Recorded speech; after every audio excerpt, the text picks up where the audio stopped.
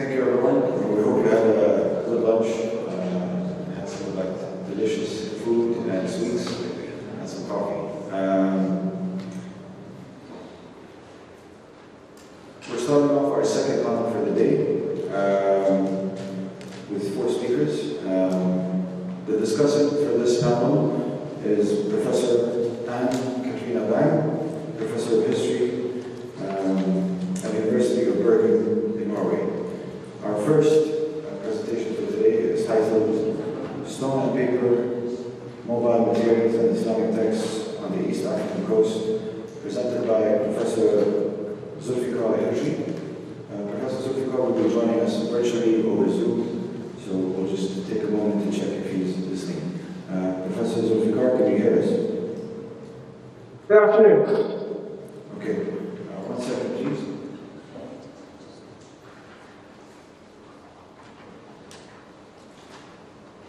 Hi, Professor. So we can see you if you'd like to share your screen. Yes. I'm sorry that you can't see us, but we didn't have the camera set up for you to see the audience. We're all here, and it's a full house. Okay, thank you very much. I'll just share my screen now.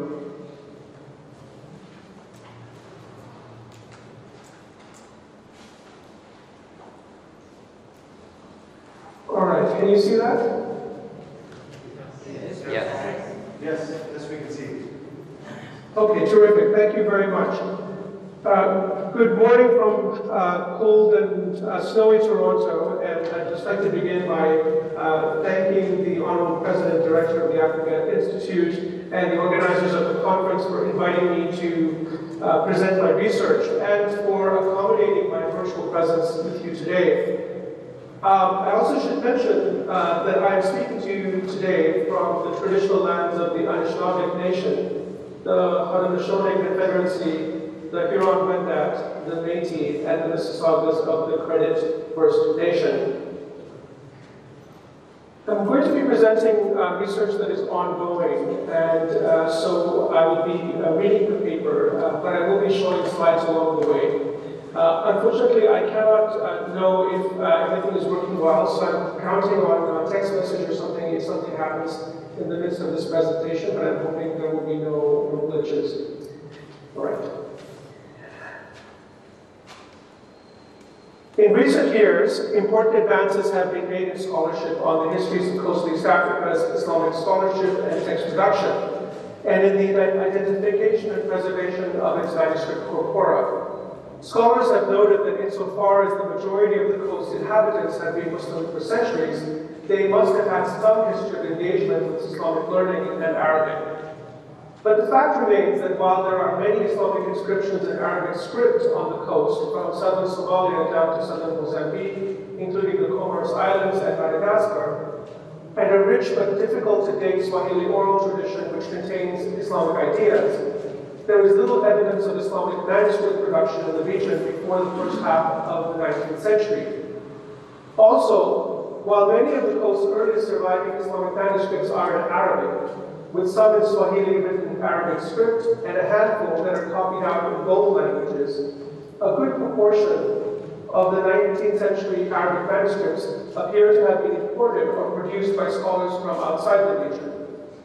These observations are primarily based on preliminary surveys of manuscripts found in Lamu and Zanzibar, 2 of the coast's historic centers of Islamic learning.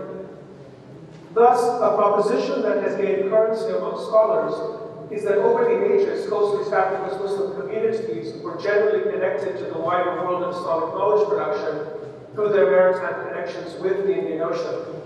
But their fuller participation in the world of Islamic scholarship was initiated by Premji Islamic scholars from Arabia who arrived on the coast in greater numbers during the 18th and 19th centuries, many of whom were Sunni Shafi'i and members of Sufi orders.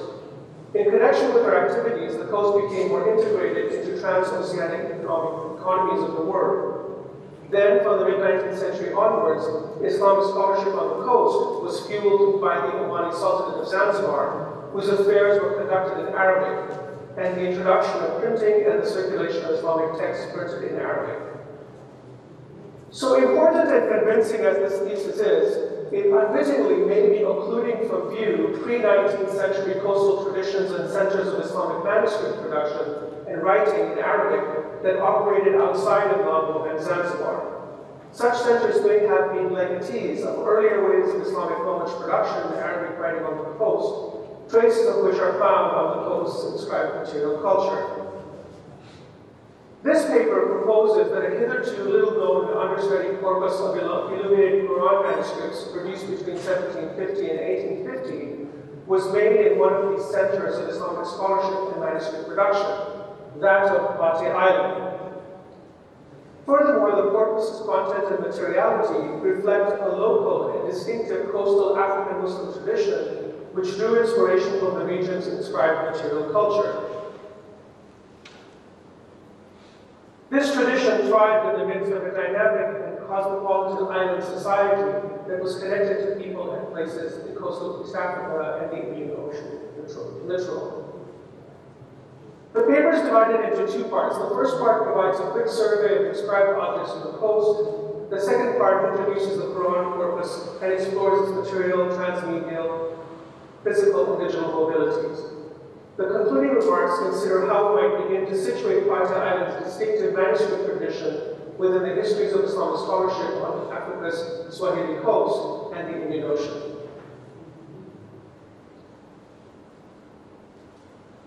Studies of writing on the coast material culture are few. Scholarly fields that have attempted to attend to aspects of this subject include archaeology, material culture, art history, and manuscript studies. Archaeology has provided chronologies of many coastal sites and historical analyses of their material remains. Yet a comprehensive study of the range and types of epigraphy and writing on coastal sites remains to be produced. Material culture art historical studies have documented coastal objects with writing, but the first ever survey of inscribed material culture was only produced in 2018. Scholars working on Arabic and Swahili manuscripts have also noted the importance of a variety of writing on material culture, but have focused on manuscripts. However, when reviewing this range of scholarship, it becomes plain that from the 8th to the 19th century, writing on the coast is everywhere.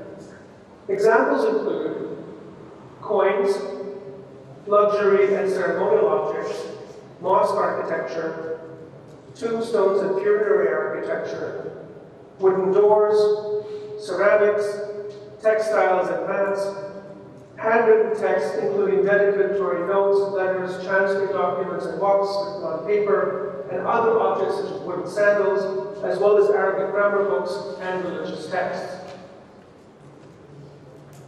I apologize for the quick survey, but I just didn't have time to go through each of those examples this morning. But I wanted to share with you an idea. The historical scope and breadth of objects and types of objects and material surfaces which contain writing suggest that what is often referred to as the Swahili coast may be regarded as the calligraphic coast. Literally, in terms of the diversity of writing found on different surfaces over the long period. Metonymically, in terms of what such inscriptions imply, in terms of the diversity of knowledge production and circulation. And metaphorically, in terms of offering a contrasting paradigm to the pathological term in scholarship, wherein the particular can often become subsumed by oceanic flows and rotating currents. So with the introduction of this complementary paradigm and gentle propagation, I turn to the second part of the paper, which begins by introducing the manuscript corpus.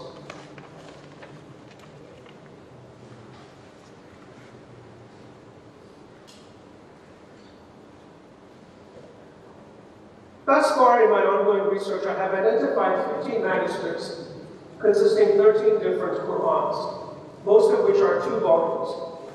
2 manuscripts are in Kenya, 1 in Tanzania, 4 in Oman, 2 in the UK, and 2 are in the United States. And the whereabouts of 4 others are unknown. A number of other manuscripts are known to exist, including those currently housed at the Halalkhor Museum, and others that are with local families on Bateh Island. I have estimated that there may be some 24 surviving manuscripts in the world's day. Now, the manuscripts in this corpus share many features, including their materials, such as paper, inks, and leather bindings, as well as script styles, as well as many decorative features.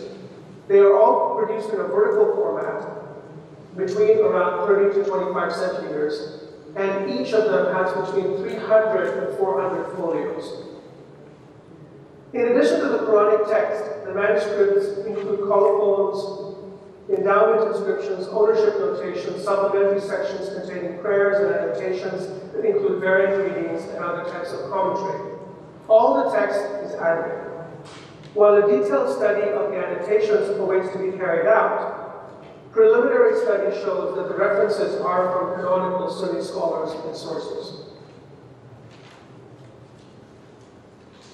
The manuscripts were produced between 1750 and 1850 on Pate Island in the city-states of Pate, Siu, and Faza.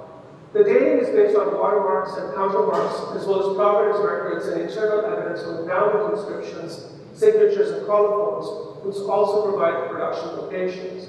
So here on the screen, you'll see two such examples. On the left is a Quran currently housed in the Royal Asiatic Society, and it was produced by Al-Siwi, and that is the anonym for Siu, which is on Pate Island.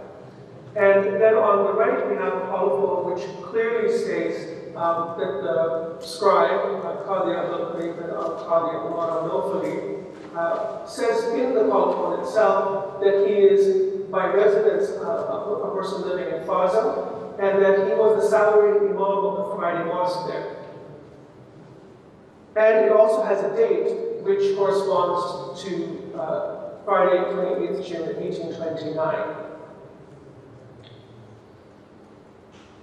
So the corpus was produced in the era that has been called the Swahili Renaissance, which began with the ousting of the Portuguese from the coast in 1729 and ended with the establishment of the Sultan of Zanzibar, as well as the arrival of European powers.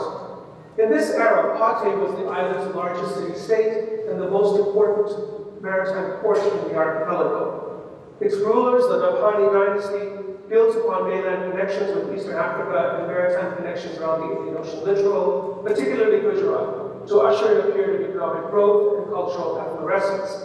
Ivory and textiles were amongst the prized commodities that transited through Pate's harbor alongside slaves, migrants, and travelers from various parts of Africa and the Western Indian Ocean.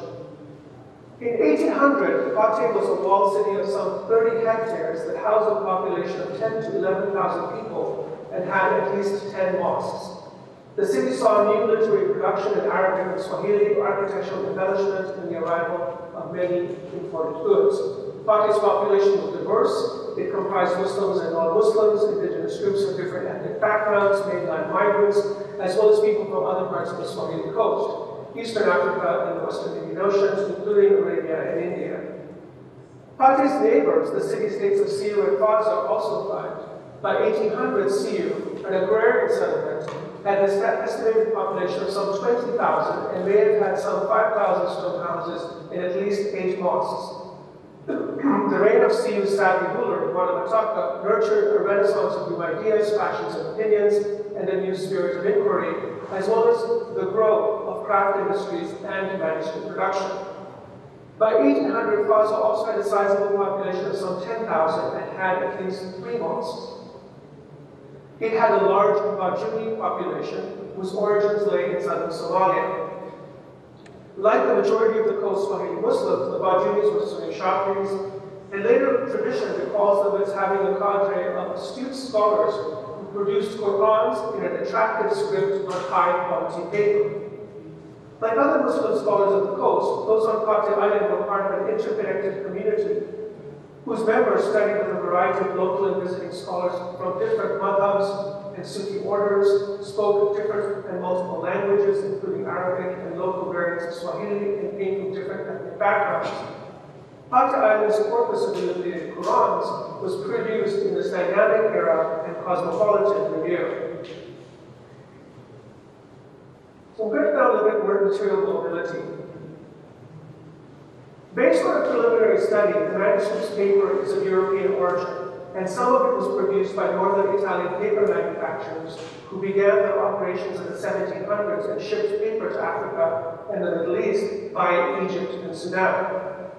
European paper was widely used for Islamic manuscript production, but how Italian-made paper reached coastal East Africa is not known. However, the known history of European paper exports and circulations in Africa, Pate's connections to Eastern Africa and the Indian Ocean, and the advent of the Swahili Renaissance may explain the conduits and conditions that occasioned the arrival of such paper on the coast. Now, what is really curious is that despite Pate's trade connections, there is no evidence as yet that it imported Quran manuscripts. Rather, the island scholars seem to have chosen to produce their own manuscripts on imported paper. In terms of motivation, it may be worth recalling that copying of the Quran is regarded as a pious act. Indeed, one of the scribes tells us in his colophon that he undertook to copy the Mus'haf for himself, possibly aiming to gain God's blessings. Piety and the desire for God's favor, which is associated with writing God's word, may have also extended to making Quran manuscripts, a number of which were endowed to local mosques in perpetuity. As suggested by the art historian Margaret Graves, making is not solely a bodily act, but a process in which intellectual, sensory, and manual faculties become profoundly intertwined. My preliminary codicological analysis of the manuscript's paper ink and bindings indicates that they were made by a skilled cadre of producers who knew how to calculate the quantity and size of paper required for a single volume or set of volumes, size and trim the pages, impress paper with rule lines, prepare medium-appropriate inks, create and deploy compounds to fix the inks, and prepare the completed sheets for binding. But how the Coast Manuscripts producers learned and transmitted and honed these knowledges is still unknown. Swahili poetry from the period suggests that there was knowledge of manuscript production in the region. A poem by a scholar in coastal Tanzania writes of a board, ibao, and cords required to make a ruling frame, masakari, that would impress rule lines on paper to aid the copy's writing. Many of the corpus of manuscripts show line impressions that indicate the use of such a ruling frame, a tool that was used throughout the Islamic world. And you can see on the screen here, I've provided an image of one such kind of ruling frame, and you can see on the manuscript page that the lines show the impressions that the ruling frame made. Likewise, a number of manuscript leather covers show line stamping in which decorative metal pieces are impressed on the surface to create an embossed pattern. Tools and techniques also used in many other Muslim contexts. These and other codicological examples are thus traces of the tacit expert knowledge and skills that circulated amongst Pate Island's manuscript producers. All of this strongly suggests that Pate Island was an established center of Islamic manuscript production, a proposition which is supported by Howard Brown's ethnographic study of the town of Siu during the 1980s, in which he established that the city-state was locally known to be a regional hub of Swahili crafts and manuscript production from 1750 to 1850. The second kind of media mobility I'm going to discuss is transmedia mobility. So this aspect of mobility is the resonance between the corpus's features and other forms of material culture in the region and its contact zones. There are numerous examples of this kind of transmediation or interchange. For example, decorations of scrolling floral and wine motifs found on the manuscript's frontispieces and surah titles are almost identical to stucco decorations on wall niches and door surrounds of the coast's 19th century houses. Another example is the correspondence between the so-called Solomon's knots found on at least two frontispieces and objects such as a tombstone found on Mombasa Island dated 1462, the 15th and 16th century copper alloy sideboard blown horn from London, and an 18th, 19th century mahogany doorframe from Sea. In terms of script, many of the manuscripts have surah titles and other texts placed in cartouches. Often rendered in reserved white or black or red, the script with its stacked or overlapping letters has an epigraphic appearance that resembles inscriptions on the region's stone tombstones. These and other examples of transmediation suggest that manuscripts, copyists, and artists were working within an existing aesthetic tradition, or were working toward establishing what I'm calling kind of a local brand. I should note here that strategic rebranding appears to have been part of Pate's crafting culture.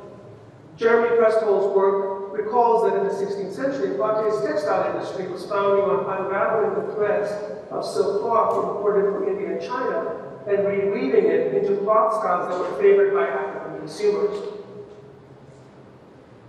There are, of course, correspondences with Qurans produced in other parts of Africa and around the Indian Ocean. Some examples include the use of extended commentary on verses inside the main text frame. There is one instance in the corpus, but this occurs frequently in Qurans or Barar. Then there's the Naskh-like script used throughout the corpus, which resonates in some ways to Qurans and Bihari script produced in India's decade. Particularly in terms of the sharp drops of the noon and swooping tails of the meme and some other letter forms, and the regroupation of the word Allah. There is some correspondence with decorations found on Chinese export wares, and the corpus's frontispieces resemble those found on Qurans from Southeast Asia. But despite such echoes, the consistency within the corpus and its resonances with local material culture is remarkable. As such, the corpus's content and aesthetics may exemplify the way in which Pate Island's Islamic scholars and manuscript producers marked out or produced their distinctiveness within their cosmopolitan context or within the cosmopolis of the Indian Ocean. The final types of mobility I want to consider are the manuscript's physical dispersal and digitization. As noted, many of the manuscripts became dispersed.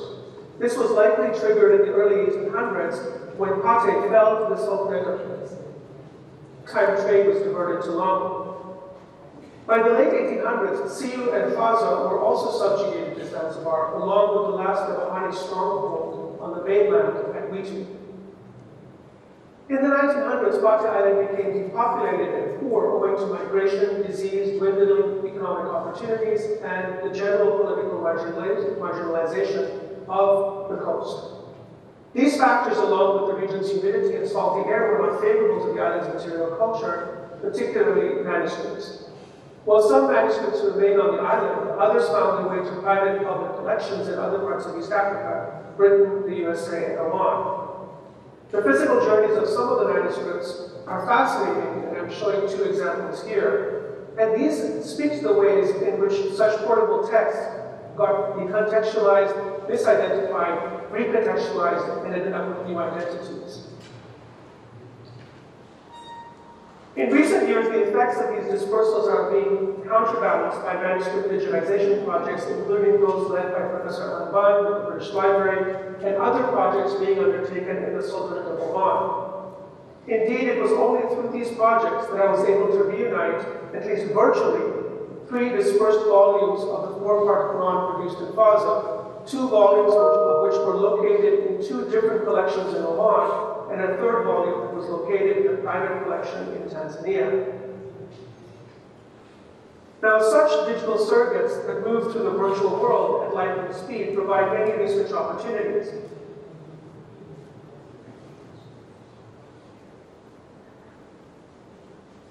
But they cannot always stand in for physical engagements nor allow us to appreciate the labor these manuscripts perform for present-day communities. And this may be particularly true of Qurans, which are regarded by Muslims as God's word. In fact, I was reminded of this when in the course of my research, I came across an Instagram post by Sami of Rwanda. Here, Bibi Samia posts an image of a Quran manuscript, likely part of the corpus, warmly embraced by Siu's residents. She writes, "That's a 600-year-old Quran, written by locals from Siu Island on Pate Island. Siu village on Pate Island. May Allah bless and protect the family who has preserved it for this long. I feel honored to have such a rich Islamic history in my homeland."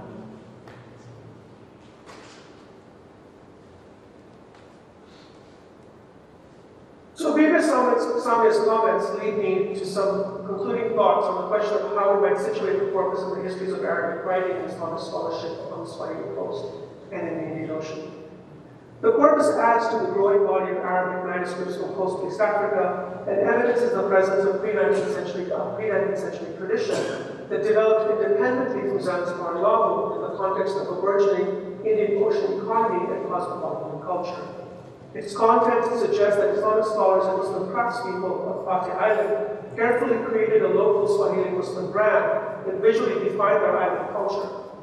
The brand, while having some Eastern African and Indian Ocean echoes, primarily resonated with the region's rich material culture and formed a powerful visual assemblage. Indeed, so powerful was Fatih's brand and the qualities that nurtured it, that the Sultanate of Zanzibar set out to subjugate and ultimately dismantle it.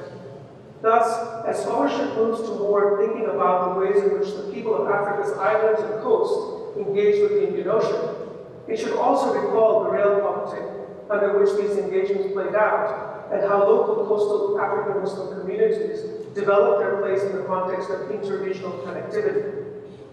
Finally, from a historiographical perspective, as the new thesaurology sets out to tackle land-based readings in coastal Africa's history, a counter-paradigm such as the calligraphic coast may be required to keep its ambitions in check. Thank you.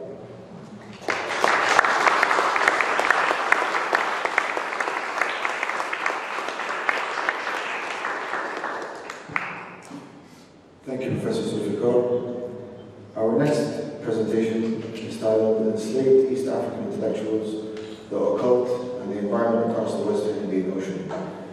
This is presented by Ahmed Maazmi, Ph.D. candidate at Princeton University. Thank you very much.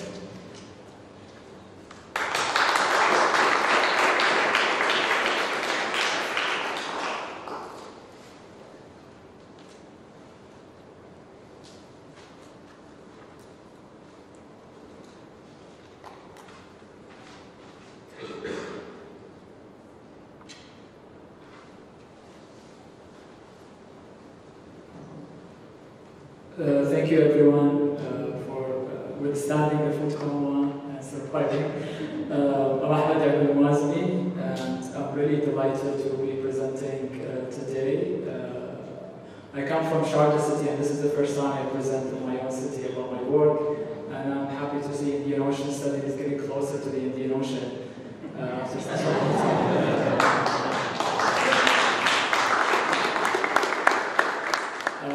I don't know how many of you have been following the World Cup. People be wondering about how the Moroccan team have made it so far. Some people say it could be Moroccan magic. And people be debating on Twitter, is it Arab? Is it African? But I'm not here to talk about that today. I'll be talking about another kind of magic between different kinds of Africans and Arabs, about the Swahili coast and Oman. I hope you enjoyed my paper. My paper about enslaved East African intellectuals and the production of the occult science and its engagement with the environment between Oman and East Africa. And I will start with a quote by an Omani jurist who lived between the end of the 18th century to the mid-19th century. And this was written by the turn of the 19th century. And I'll read the quote with you. In Oman, a slave khadim in my company had performed this formula for producing light. Before I became acquainted with it, his former master was a pious man. Thus, when he saw an idol, sanam, with him, meaning the slave, he became amazed at the slave and at the perfect creation of the idol. He, the master, said to him, "It is forbidden for Muslims to possess idols, and whoever creates them will go to hell." He, the master, did not think that the idol was his handiwork, and neither did we, says the jurist. Instead, we stood by and admired it. When we saw it, I summoned him, the slave, while he was in an area far away from me. He could not travel to visit me because of his illness, and I could not reach him due to my pains. And the message I said, "I saw such and such that you did. Was it by an iron tool that you held in your hand, or with a formula?" As he called it, tadbir. His answer was, the slave, by this formula. It worked without what the Sultan of Al-Makhadim, the local Zanzibari Sultan Ibn mentioned, and without what the white-haired sheikh said. So it must be either that he, the slave, did not reveal their secret, or that they did not know this formula at all. Or what he said is true, and it is possible to do what they said in an easier way. All of this can be true in many ways of assessment. And my slave was not with me when I wrote this book. If Allah Almighty wants me to meet him, the slave, I will ask him about this formula and write it. This is part of my dissertation project, in which I try to think about what role did enslaved East Africans play in the emergence and transmission of the occult sciences and environmental knowledge between Oman and East Africa. Following the retreat of the Portuguese Empire from Eastern Arabia and the Swahili coast in the mid-17th century, Omani planters and peasants increasingly migrated to East Africa. They joined relatives or made new homes in the expanding Omani transoceanic agrarian economy. This movement across thousands of miles to the southern hemisphere enabled new opportunities for learning. And coming from a predominantly arid ecology, the transoceanic crossing introduced them to alien flora and fauna in the newly encountered East African monsoon-red forests and farmlands. Since the early modern period, the ensuing environmental conceptualizations, experiences, and affective interactions resulted not only in the transportation of environmental infrastructures, but also to the emergence of epistemologies and new forms of knowledge. Omanis interacted with East African littoral and interior populations across various intellectual domains. These venues of learning intertwined both Omani and Swahili occult sciences that were implanted in the soil of East Africa. Several Omani jurists and polymaths observed and learned from their surroundings and East African informants. They produced textual instruments in the form of grimoires, manuals of occult sciences, and botanical treatises. These instruments employed both Omani epistemic technology and locally rooted East African idioms and experiential modes of knowing and being. This transcultural convergence nourished the emergence of an epistemic field that provides a generative archive for environmental history, the intellectual history of enslaved East Africans, and non-European oceanic empires. In this paper, I draw on the works of Nasr bin Ja'ad al-Sharusi, known as Nasr bin Abi Nabhan, who lived between 1778 and 1847.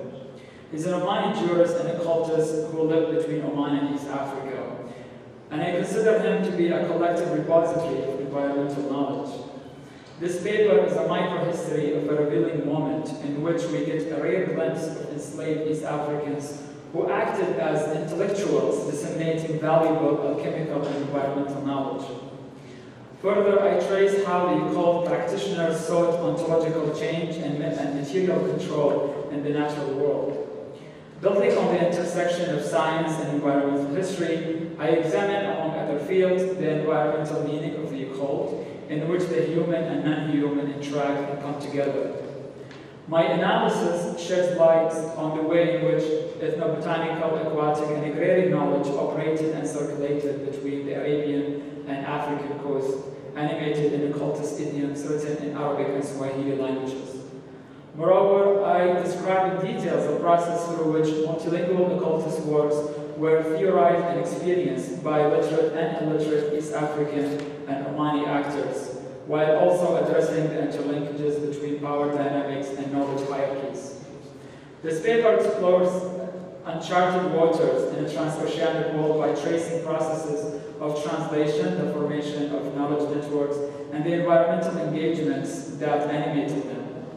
It's an attempt to write a connected environmental history told through overlooked Omani and enslaved East African intellectuals and their textual production. As you can see here, Nasr is calling you, the readers, to go to Zanzibar and to experience the spiritual properties of Zanzibari plants. And he says, my slave was not with me when I wrote this book. So here I think about East African intellectuals and the knowledge cartography of the U.S.A Empire. In the narrow green valley of Al-Aliya village in Wadi Bani Kharous in northern Oman, Terraces were carved out of Al-Awabi mountains to cultivate palm groves and wheat to provide a living for its population. The emerging Al-Musaidi dynasty at this time, founded by Imam Ahmed bin Sa'id, ruled this agrarian region in the second half of the 18th century. During the reign of the first Musaidi Sultan, Nasr bin Abi Nabhan grew up in a scholarly milieu as his father, Abi Nabhan, was one of the leading jurists and occultists also of his time. He was known as Sheikh al-Rais, meaning the head scholar, a unique title that no one held in Oman ever since. Nasr's career was multifaceted. His upbringing and curiosity motivated him to pursue his education beyond the familiar juridical fields. According to the contemporaneous chronicle of Al-Ruzair, Nasr was a prominent figure among the Omani literati, known for being a philanthropist, carrying an ascetic life, and following a Sufi lifestyle. Nasr in Omani collective memory is known for performing many supernatural wonders, and he was, according to Ibn Ruzair, creative in all sciences and prolific. He loved alchemia, meaning alchemy, and its techniques. Perhaps he knew it successfully, according to most opinions, as Ibn Ruzair stated. And although Nasr lived in a rural area, the capital of the Musaidis until 1792, Rustab was only a few hours' walk north of his village. And this proximity to the most important political center of his time enabled him to interact with different scholars specialized in various fields. The result is exhibited through his prolific production in a range of different tracks on theology, medicine, astronomy, and jurisprudence.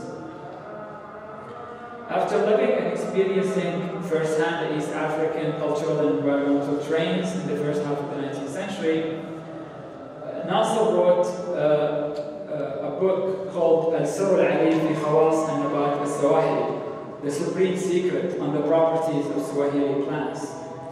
This book, written in the genre of Ilm al-Sirr, as Omanis call the occult sciences, and Swahilis as Siri, represents a deep engagement with the flora and fauna of not only the Swahili archipelago, but also the East African mainland.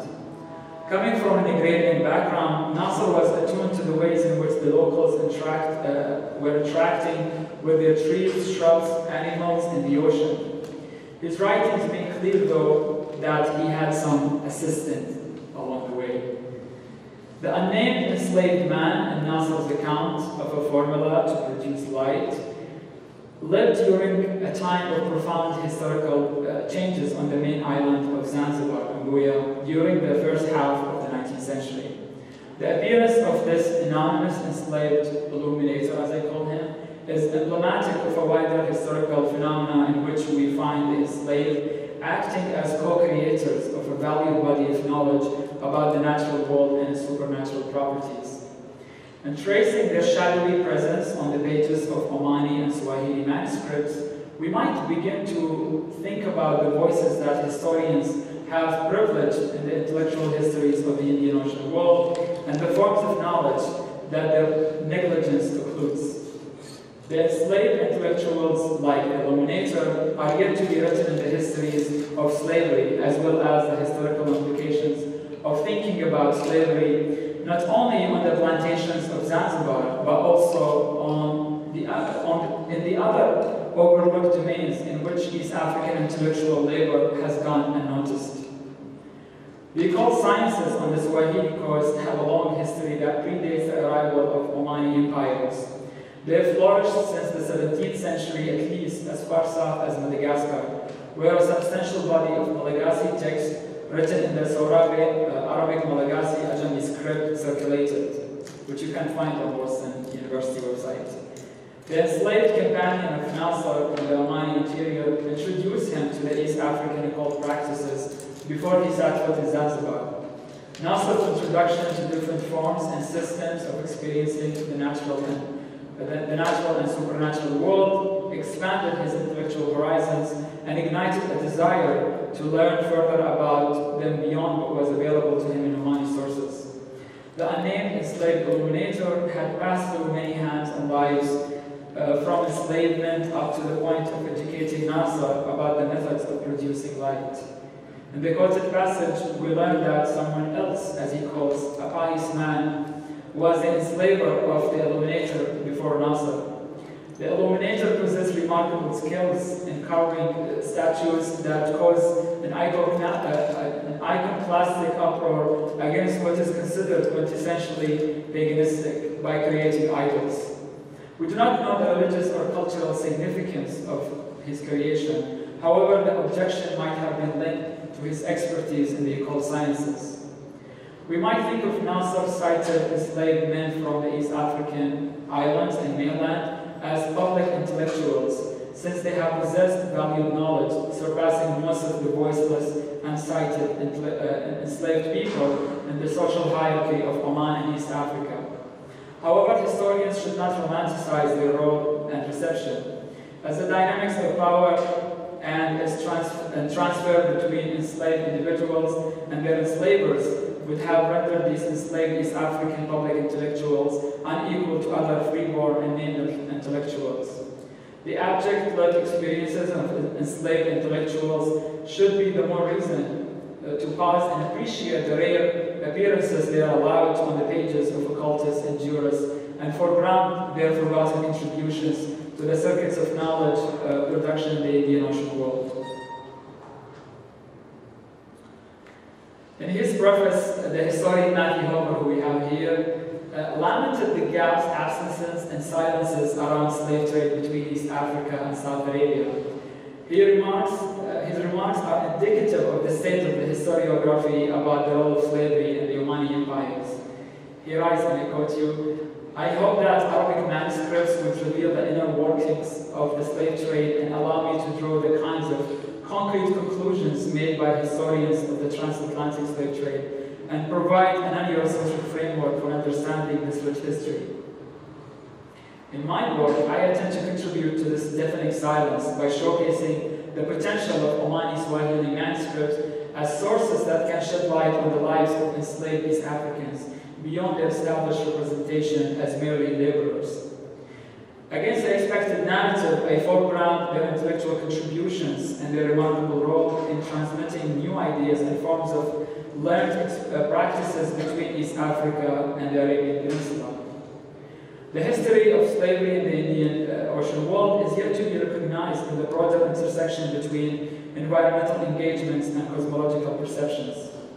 Unlike the Christian missionaries which turned up in East Africa during the 19th century, and I quote, condemned African spiritual use of the forest, as environmental historians of East Africa have established, Omanis, on the other hand, have documented, translated, and disseminated East African indigenous occult knowledge. Contrary to the dominant narrative in the historiography, there is no historical evidence that Islam, as practiced by Omanis and Swahilis, have displaced East African spiritual traditions. A closer look at the text of Nasr bin al-Khan reinforced the evidence that East African occult knowledge was valued as a legitimate occult scientific source to understand and to manipulate the environment. Reading the history of the U.S.A expansion beyond being a merely maritime empire, as the received wisdom would like us to believe, is to trace its expansion in the various ways in which connectivity between Oman and East Africa intensified by the turn of the 19th century, and how it resulted, as it was the case with the Portuguese area, in gleaning knowledge from local spaces, which shaped them into the logic of empire.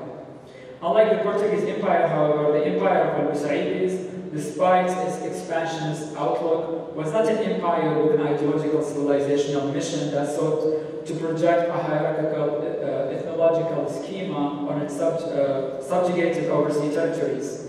It rather sought to exploit the heterogeneity of its subjects from southeastern Arabia, southern Balochistan, Kutch, Gujarat, and East Africa by employing them in its armies, bureaucracy, financial administration, legal system, and later in its emerging plantation economy.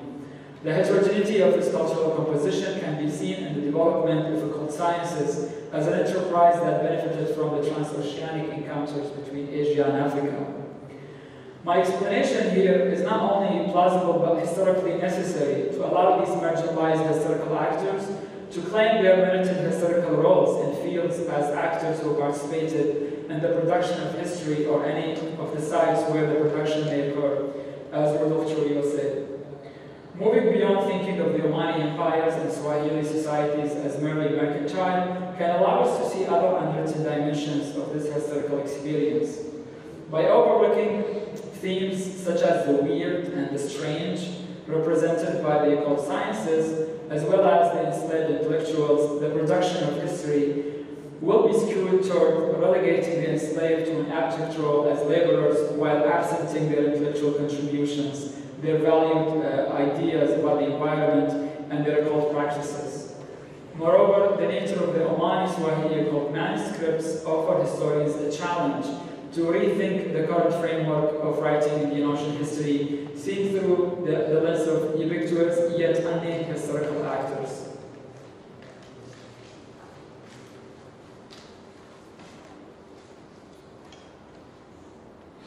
Reading the works of Nasser bin Abi Nabhan as microhistories on an oceanic scale enable us to see what the historian Nandini Chatterjee called breadcrumbs, trails. Building on the framework of the historian Carl Ginsberg, who, as I quote her, who suggests that microhistory is a method of following seemingly insignificant clues that in reality offer the truest picture. Chatterjee emphasized that all historians follow clues. Following breadcrumb trails is part and parcel of a profession in which most of us write about and try to understand. People who we cannot talk to, who cannot talk to us and explain why they did what they did. Thus, in my work, we follow the everyday agrarian lives of communities around the Indian Ocean, in which many cosmologies, epistemologies, and ontologies spoke to each other. Far from being a cosmopolitan arena of interaction among elites, the world of jurists, planters, sultans, and merchants were not separate from the peasants, mariners, and the enslaved. People from disparate socioeconomic backgrounds have contributed to the formation of occult sciences and other intellectual genres. This methodology and way of knowing the natural processes of the environment animated both the intellectual scenes of the Arabian Peninsula and East Africa. The knowledge of East African enslaved intellectuals in Arabia and Omani peasants on the Swahili coast both forged a convergence of seemingly different ecological and climatic zones to learn about the flora and fauna of these regions that are thousands of miles away from each other, yet profoundly interlinked through mobile and immobile actors. There are many stones unturned in the Swahili Omani occult terrains that need further analysis not entered in my project. There are many more unexamined intellectual projects that employ the occult sciences to ask environmental questions and pursue their answers in both Oman and East Africa. In addition to occult sciences, many of the works were written by legal thinkers and jurists who have straddled these two fields of law and the occult, fields that are ought to speak to each other in environmental history, the history of slavery, and empire in the Indian Ocean world. Thank you so much for your attention.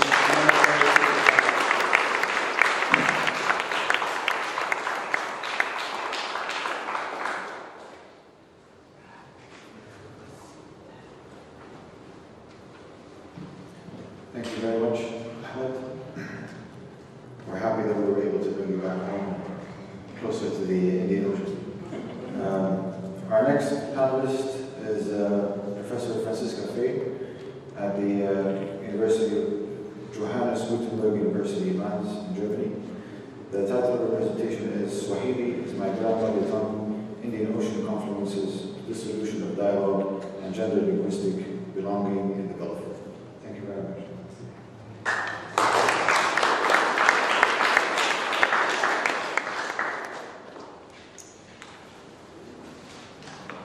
Thank you so much for having me here today, for organising this beautiful gathering. It's really an honour to be a part of it. I present a new idea today, so I really look forward to your feedback and to your suggestions, and I encourage you to not hold back with whatever associations and ideas you can share with me. It was March this year when I was in Oman for a third research stay since my first visit in 2018. Then, two conversations I had somewhere between the Swahili-speaking communities of Al-Mabela and Al-Amarat struck me differently. And it's with these that I want to begin today. In one of them, I was speaking with a woman in her mid-30s, let's call her Mariam, who had been invited along by a Zanzibari Omani family I had been set up to meet by a Zanzibari friend from the UK. Over the last years, more people I met came to know that I was particularly interested in speaking with second and third generation or post-diasporan Swahili speakers in Oman, learning about their own understandings of belonging somewhere on a Swahili diasporic spectrum. And I was lucky often enough that people in my network frequently helped me make such connections. Mariam told me as we sat chatting in her living room after the first visit was done, that even though she was raised speaking Swahili, she considered herself pure Omani, referred to herself as Mshashi and not as Zanzibari. Her father had made sure that her Arabic was accent-free, so she would be better able to avoid potential bullying at school. But what she emphasized most was that she was happy that she grew up with Swahili, because otherwise she would not have had any way of speaking with her maternal grandmother in Pemba, the smaller island of the Zanzibar archipelago. Her knowing Swahili was the only way that allowed them to converse. As she summarized, Swahili is my grandmother tongue. In the other chat I was speaking with a woman in her early 20s, let's call her Sahela. I've known Sahela for years, again through Zanzibar connections, and we regularly hang out when I'm in Muscat. Sahela acknowledges her family heritage as in Zanzibar, but when moving around in public, she commonly doesn't like to speak Swahili because of the derogatory remarks she has previously encountered as a reaction. But what stayed with me equally about what she explained was that growing up speaking both Swahili and Arabic, it were writing and reading that had now become difficult for her. And this was actually the moment that I realized why she never replied to my written WhatsApp messages in writing, but always sent voice messages in return. To read or reply to written messages in Swahili, I usually need someone who helps me understand, she explained.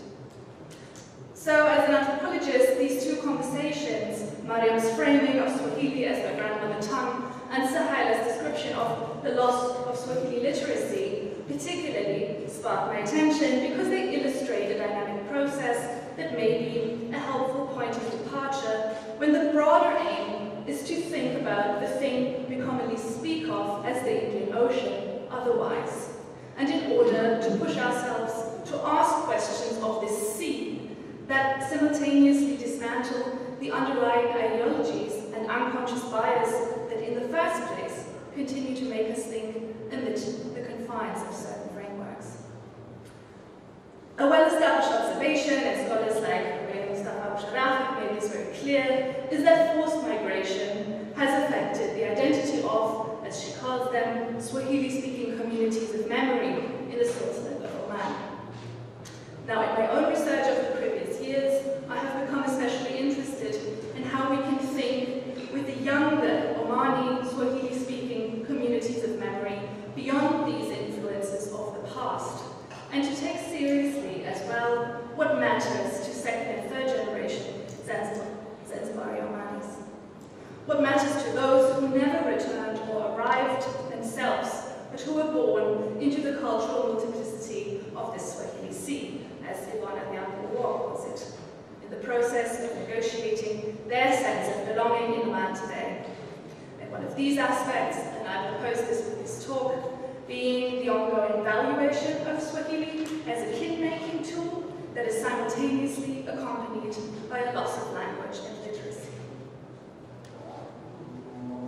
So with this talk, and by turning to feminist Indian Ocean studies, linguistic anthropology, and the arts of orientation, I want to ask, how can we think about the Indian Ocean in a way that is more attuned to contemporary conversations on the conservation of intangible heritages, such as preventing the dissolution of dialogue across the Indian Ocean world, and argue that the notion of grandmother tongue, as proposed by Mariam, may serve as a generative analytical device that can help us think more practice-oriented and intersectionally about Swahili Indian Ocean intangible heritage in the Gulf, and with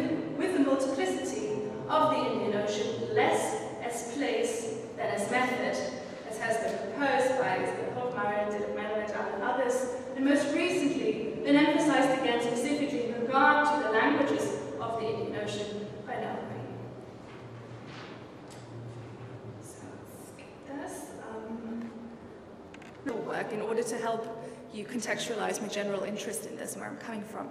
So as a political anthropologist, I'm interested in concepts and processes that can help make the political, or in the broadest sense, what makes people want to make some other people do something, visible. And Audra Simpson's notion of refusal, Carol McGranahan's concept of witnessing, or Tanya Lee's idea of interruptions are a range of examples that allow us to do just that.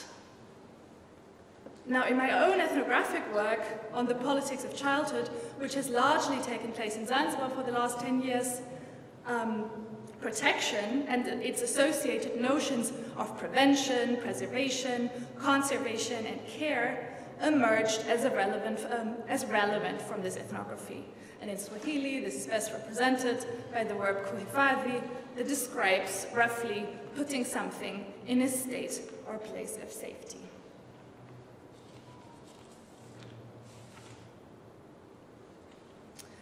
Now, of course, and specifically so in anthropology, there's a need to be wary of saving discourses and actions, especially when they appear in a sympathetic form, as Cromer recently put it in a recollection of Lila Bulughot's famous work on whether Muslim women need saving. Or I propose an ethnographic discourse of protecting, preserving, and safeguarding may hold different potential, and especially so in regard to critical Swahili Indian Ocean studies, is by shifting the focus to what it is that people themselves, not researchers, want to take care of or already put in a state or place of safety, and what safeguarding practices people are realizing or managing in order to better assure the transmission of intangible heritages such as Swahili. In Oman, the signs of Swahili are plenty, and particularly in the form of food and the significance of a Swahili presence. And in these images in Muscat, you can see some of those. Yeah, they are particularly recognizable.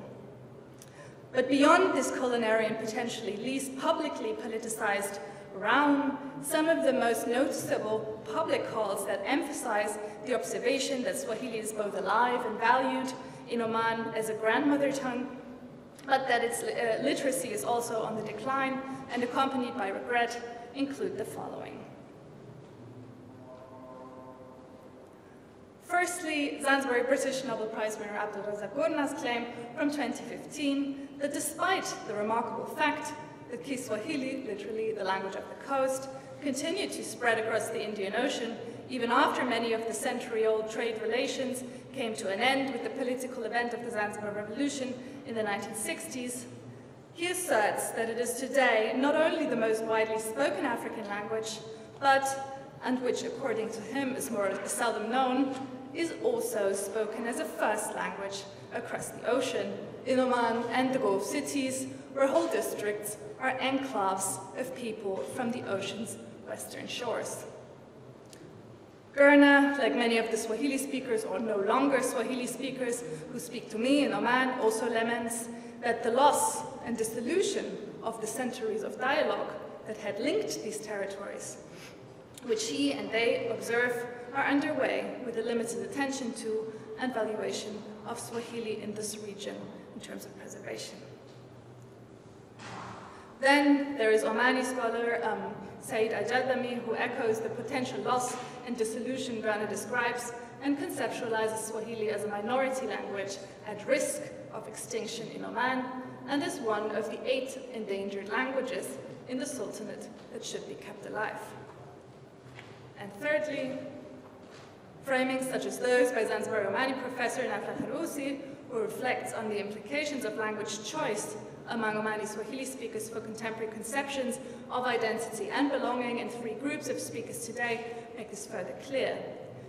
Those who willingly speak the language in public and private domains, those who speak it in private domains only, and those who refuse to speak the language, no matter what the context, and often pretend not to know it when spoken to.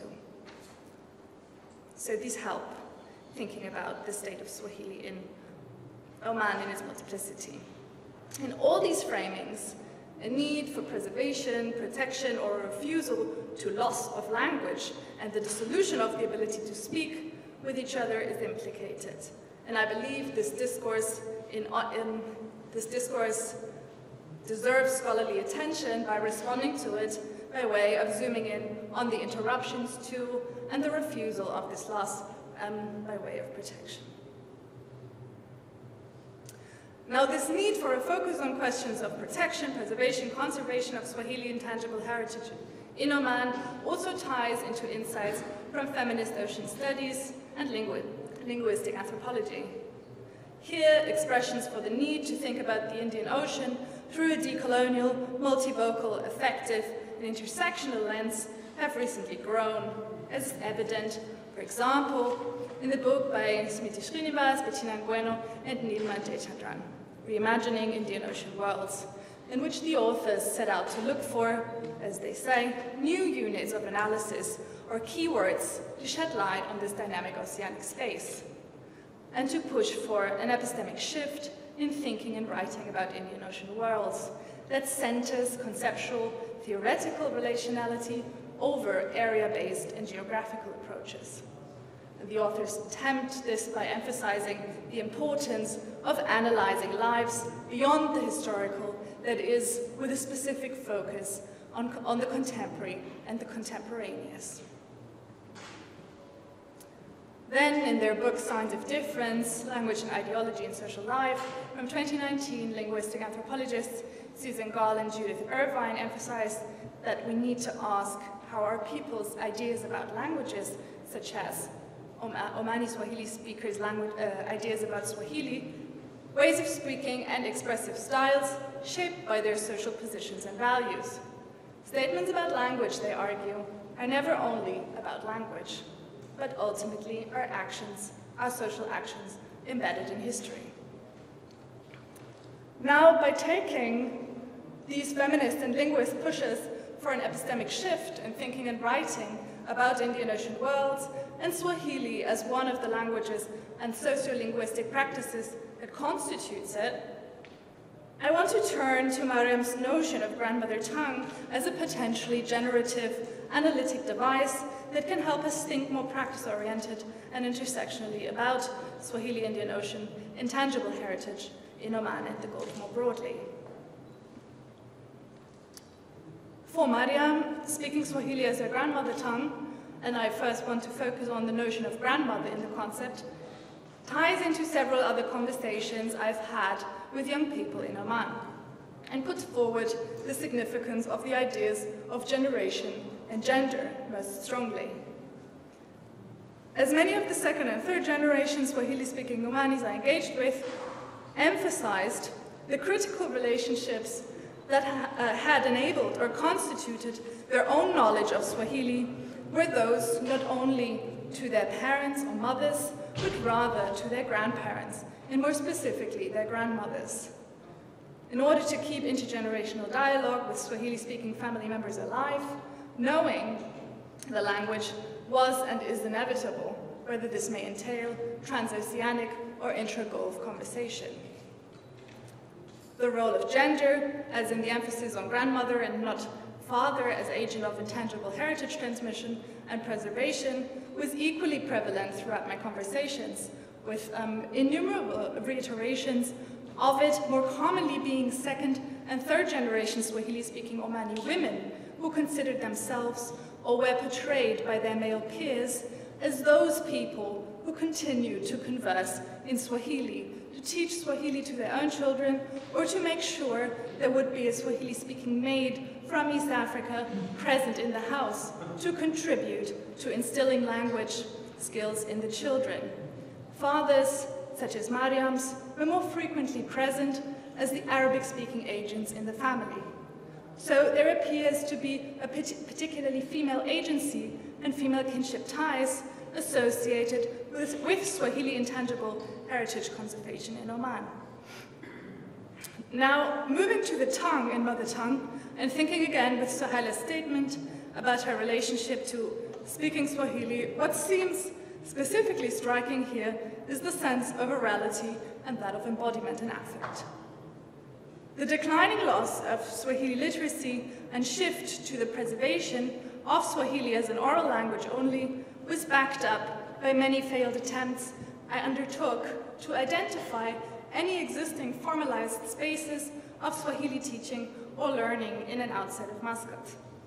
Regardless of whom I inquired about such spaces with, and despite Swahili being so widely spoken, I was only ever told that currently none such spaces existed, and that the preservation of the language was confined to the private.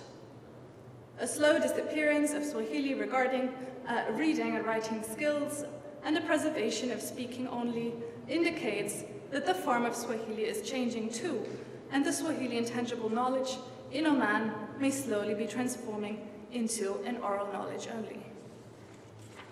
Finally, this domain of orality also implicates aspects of embodiment and affect as linked to Swahili intangible heritage in Oman.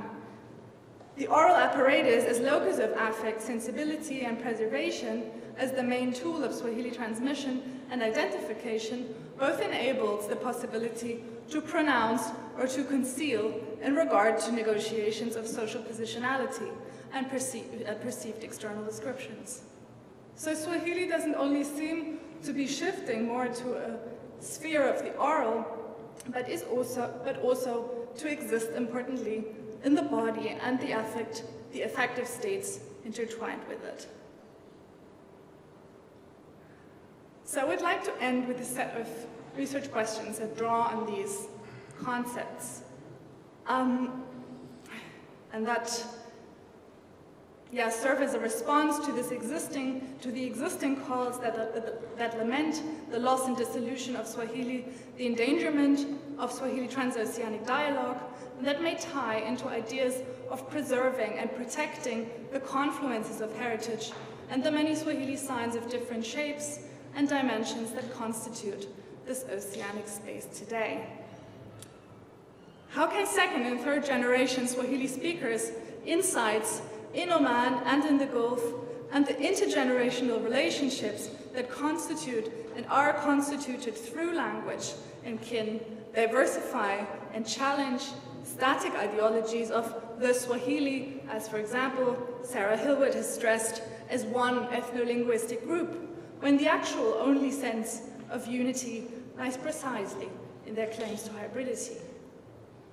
How can gendered aspects of identity making that seem so crucial to Swahili-speaking belonging in Oman be acknowledged more fully and reflect that oceans, like the Indian Ocean, indeed challenge and change feminist research, the sides and forms of knowledge production, and not to mention the ground beneath your feet, as for example Gina Heathcote, Irene Gedalov, and Joanna Hoare argue in the introduction to their recent special issue of the Feminist Review on Oceans. And thereby, as Mae Joseph put it in her Indian Ocean ontology, be more inclusive of what she calls the forgotten, erased, and inaudible voices that otherwise fall out of the visible spaces of the vast, volatile histories of seafaring journeys.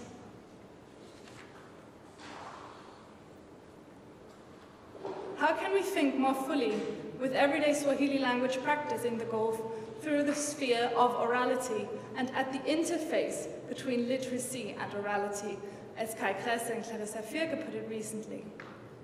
And with whom may responsibilities in protecting and preserving Swahili literacy lie, and why?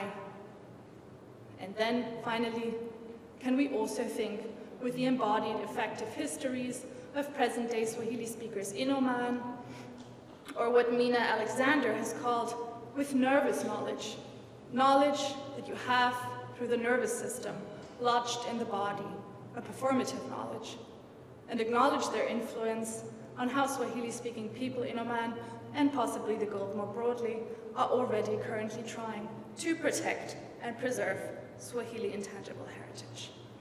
Thank you.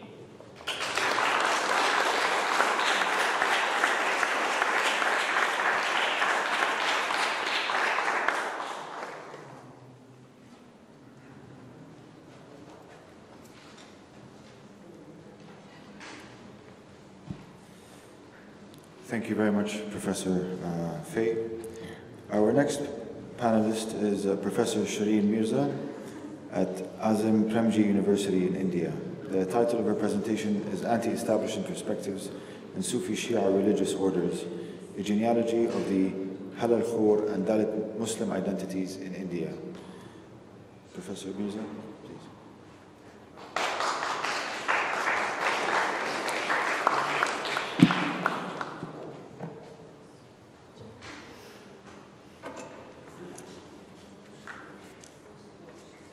Thank you everyone for inviting me. It's a real pleasure to be here. I have a very simple PowerPoint, but I hope to persuade you with my material and my ideas.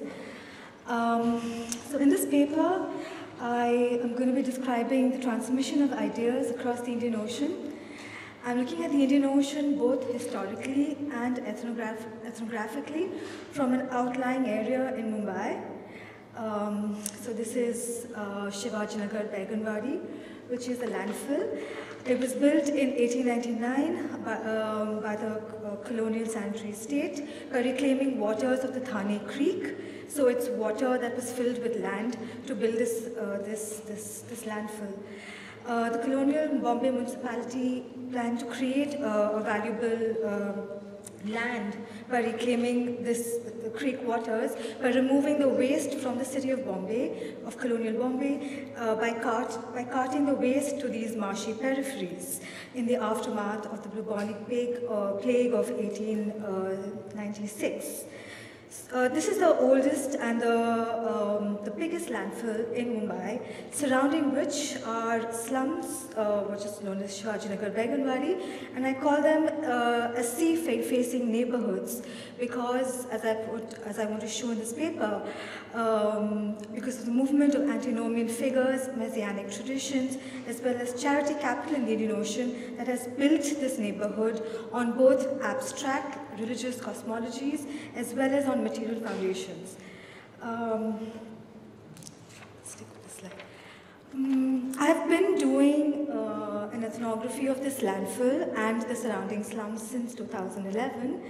And I've met, at the landfill, I've met waste pickers who collect waste in gunny sacks over a period using a metal sickle, which in Marathi they call akri. And I've also met formal waste workers who are recruited in the solid waste management department in the municipality, in the landfill. And what's common between both the formal and informal waste workers is that they all seem to belong to formal untouchable castes, now known as Dalit, for whom the work of sanitation is part of an ascribed caste identity. So the work of waste is almost locked into caste, and it really follows very strict subdivisions, such as the Dalit subcaste of the Hindu Mang community. You will find them working informally and accessing the landfill by themselves, collecting and segregating waste. While on the other hand, the Dalit Mahar subcaste, who following Ambedkar's conversion to Buddhism, converted from Hinduism to Buddhism, and as part of an Ambedkarite politics, are recruited as permanent or contract labor within the municipality. And I think the larger number of people who work in the landfill are Dalit Muslims, also from the Halalkhor caste from Bihar and Uttar Pradesh, who constitute the largest number of waste pickers in Deonar. Increasingly, there are also a lot of 12-Shi people who work in the landfill, and that's a bit of a secret, and I only know because people kind of whisper to me about, she also picks waste and so on. But largely, sanitizing and waste picking is a profession done by the formerly untouchable group. So it is from the perspective of these subaltern communities that I'm looking at the Indian Ocean. And I'm thinking of the Indian Ocean as a unifying and as a universalist space of religious interaction that has kind of founded common cosmologies between these subaltern communities. So the Mang, the Matang community that I spoke about, who believe in Bhakti saints, which I will talk about as well, the Buddhist Mahar, the Dalit Muslims, the Halalkhors, and the Shis. Now, this sort of, bringing together various religions under the umbrella of Dalit or stigmatized labor kind of questions Indian sociological categories, which, following a colonial nationalist genealogy of classifying Indian societies into distinct religious groups such as Hindus, Muslims, Christians, Buddhists, this kind of gets questioned, but when one thinks of caste as cutting across these religious orders, right, these established religious institutions, in which Christians, Buddhists, and Muslims are stigmatized in the same way as for performing polluted labor as Dalit Hindus, and this belies the idea of caste and religion as epistemologically bifurcated categories and as different realms, and in the sense that caste is seen as something which is internal to the nation and to politics, while the religious minority as external to it. Exploring the Indian Ocean as a space of a universalist ethos, as enabling a universalist religion, enables me to think outside these disciplinary domains of caste and religion. Which and questioning this idea of a timeless Islamic ideology, which is spoken of through the loss of caste. So I'm trying to bring caste back into the way we talk about Islam in the Indian context. I'm also describing traveling traditions across the Indian Ocean that both transcend empires as well as locally integrate, building cosmologies that create neighborhoods such as the one that you're seeing on your screen. So I'm looking at ways in which interactions in the Indian Ocean create these slums of Shivajinagar, Baigunwadi along the landfill. My story about the Indian Ocean starts with the term Halalkhor. Now, this is a term that was picked up by the colonial Bombay municipality when it created the sanitary department, and it termed the sanitary department as a Halalkhor department. It recruited lower castes, the caste that I spoke about, and where sanitizing the city was seen as traditional caste labor, referring to them officially as the Halalkhors. So the tax that was levied for municipal sanitary services of cleaning the city was termed the Halalkhor tax. And the term Halalkhor translates as one who earns an honest living, or one who earns by the sweat of one's brow, or one for whom everything, all the rules, all food, including pork, and the leavings of others is lawful. And these are ideas I have traced while talking to other way-speaking communities, particularly the Hmong community, who often talk about manual labor being the only truth, or being the sole ethics of living in this world, and the sole way in which the true way in which value can be derived.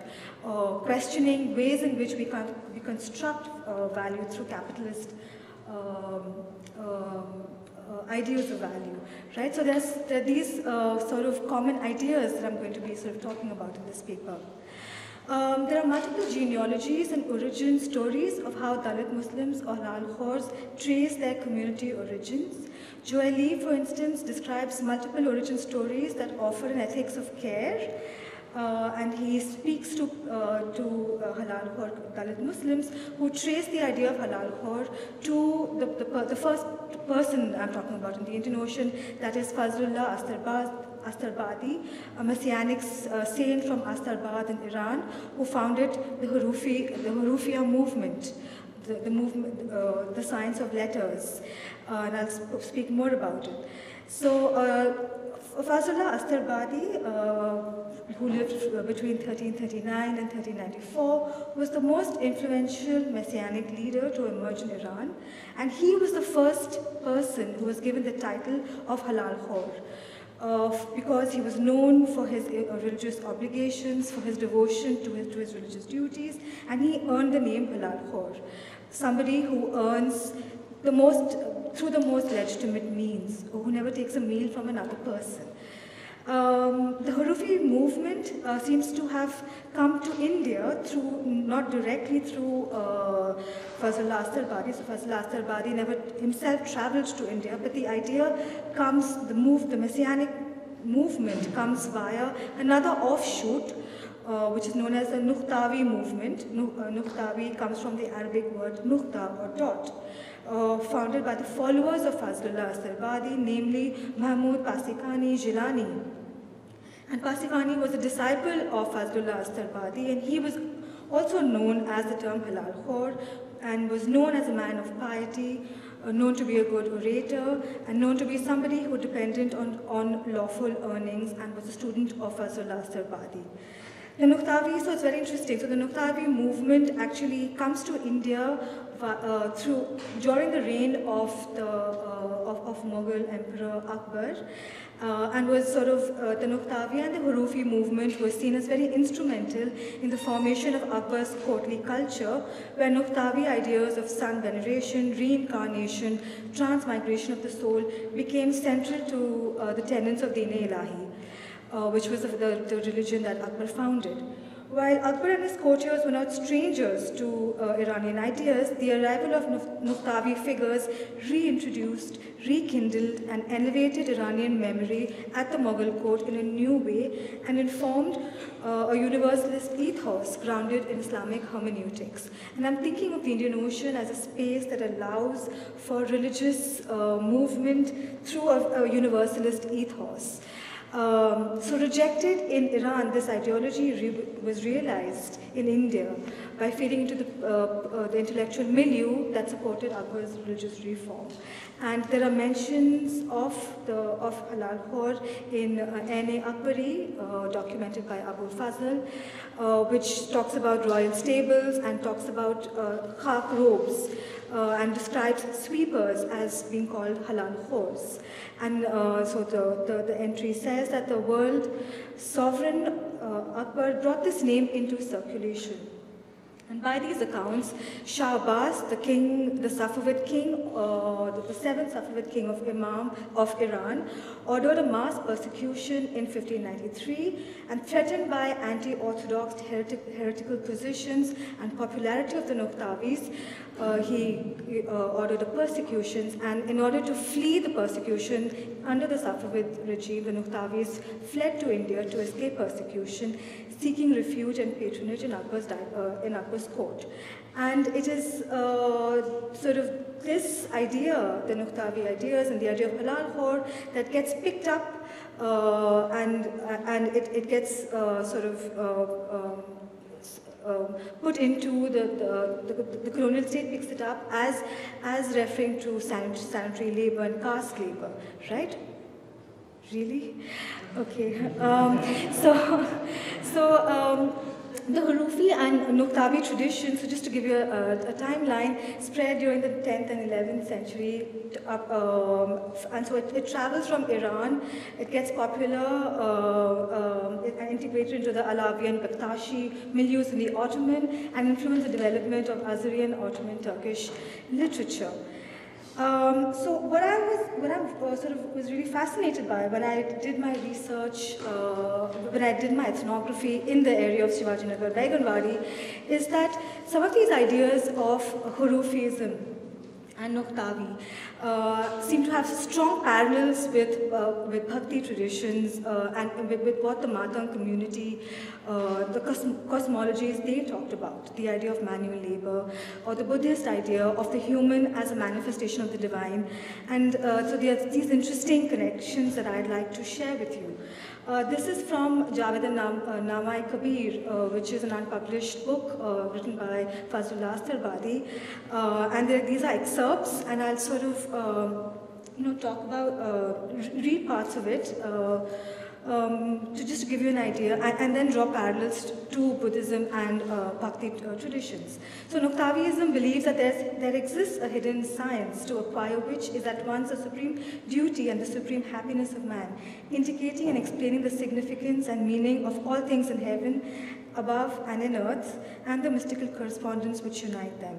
This hidden science is contained in the Quran. So the Quran and the letters of the Quran is seen as a certain kind of hermeneutics that discloses the divine, and its form is supposed to be a way of connecting with the divine, and that the idea that man is created in the image of God in the best of forms. So I'm going to skip some more. You see these ideas also in Bhakti and Buddhist traditions of the Mang and the Matang community. You also see ideas of counter-establishment, of counter-religion. So the idea that paradise consists in knowledge and hell in ignorance. And so the Hurufi idea that of 32 words being part of all things and of paradise, which no longer requires prayers or fasting or cleanliness, and that everything is lawful, right? So this is the idea of the Halalkhor, which questions established religion, and one finds these parallels in Matang, both in Matang cosmologies of Bhakti saints, who sort of invoke a line of heterodox Bhakti saints that begins with Jnaneshwar, Eknath, Namdev, Kabir, and ends with Tukaram in the 17th century, and they sort of the Matang cosmologies describe stories of these saints. And these, which describe ways in which each saint was an outcast, was located outside of established religion and society, right? So there are these interesting parallels. So for instance, Saint Jnaneshwar, Eknath are referred to as Mauli, which in Marathi means I or mother. And Mir Kasimov also talks about how Hurufi and Javed-e-Nama talks about the idea of motherly prophets and saints, right? And so these are very common ideas that that I see across Dalit monks, Matang, and Dalit Muslims.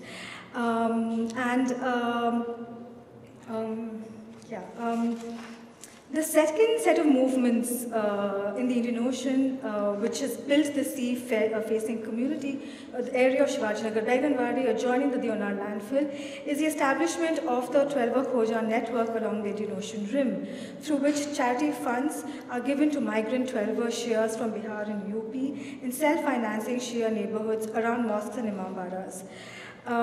So for instance,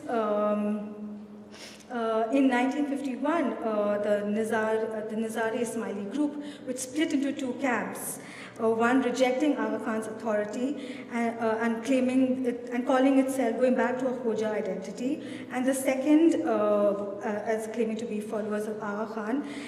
These Khojas who dissented and sort of filed a famous case called the Aga Khan case, broke away from the larger Ismaili community and sailed to East African coasts and settled there. While some left the Indian shores seeking opportunities in trade and commerce, others left due to trials and tribulations and economic hardships, and faced on account of this breaking away from the larger Ismaili communities. The splinter group of the Khoja Isna Ashari in Bombay sought new trade possibilities in the colonial context of Africa. And in 1882, the Jamaat of Zanzibar became the first ever Khoja Ishnari Jamaat. In 1897, a mosque, a cemetery, and a Mambara was built in Lamu and in the port of Kenya.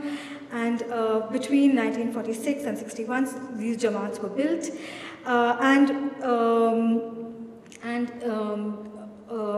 in order to unite these Jamaats, the World Federation was constituted in 1976, and the World Federation, which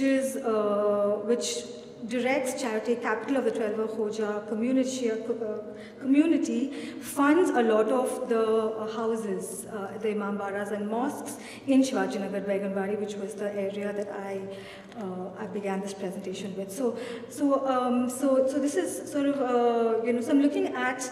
So just to conclude, right? I'm thinking of the Indian Ocean as having a universal ethos or a space in between that questions established orders, religious orders, that transcends geographical borders but also religious borders, which enables cosmologies that are common to Shia, Buddhist, and Bhakti traditions that have created a space such as Shivaji Nagar and Beganwadi and created a common Dalit theology through the idea of heretical saints such as Fazlullah, through the idea of antinomian figures that question established religious norms, religious orthodoxy, and the Indian Ocean as enabling the idea of a universalist religion. And through common ideas such as motherly saints, which counter religious authority. So I'm thinking of the Indian Ocean as a space of exchange of ideas that was possible away from established religious, political and social orders. Thank you.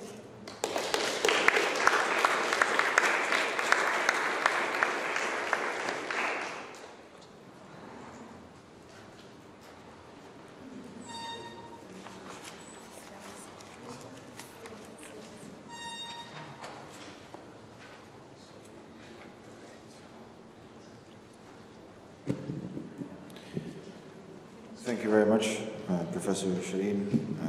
I hope I wasn't rushing you. I'd like to invite Professor Anne-Catherine Bang as a discussant for the panel to give her remarks and notes, and then we have time for a Q&A. So if you could just think of your questions, and we'll pass the mic for you. Thank you.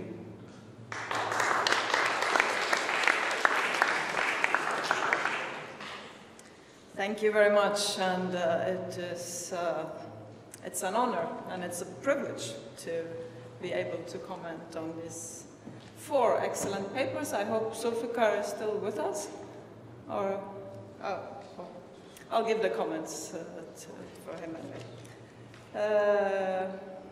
Which is, of course, much thanks to the speakers, but also to the organizers for putting together this excellent panel. I was thinking when I was, well, my comments are also going to be a little bit uneven because I received the papers at a little bit different times. But I was thinking when thinking through it that this panel lies within the sort of intersection between language and writing and identity, but also religion in a way, or the religious aspect of identity also. And we have in the panel, let me now go through it. We have been on the calligraphic coast.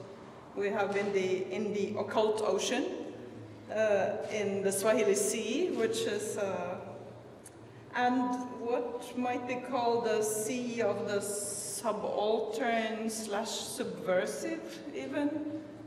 I think that was the argument you were making. Which I think is it's a good way of thinking of the Indian Ocean overall, to go by language and writing, because we are we are how we speak and we are how we write. But I think the majority in this room has more than one language and more than one register and also more than one script. Many of us have. So, should I start with Zulfikar or not? Yeah, if he's hearing it. If not, it's a little bit waste of time. Professor Zulfikar, are you still with us? Yes, I'm here. Thanks. Great, so we'll put you back up on the screen. Okay, great. I'm glad you are here, or I'm sorry that you are not here, Zulfikar, but I'm glad that you are online. Thank you for your presentation. I, of course, as always, enjoy it a lot, and I'm learning a lot from your work. And I appreciate very much your comments today regarding the pre-19th century, which is exactly what you are doing with the emphasis on the Siu Qurans. I had the pleasure of holding one of them in my hand in Siu in March this year, which was amazing. I think the way that you are presenting it, I very much appreciate this drive towards development of a taxonomy or sets of categories for the craft of manuscript production in East Africa, which I think is extremely important, and again drawing the line or the chronology further back than the 19th century and even the 20th, where in fact the main corpus comes from.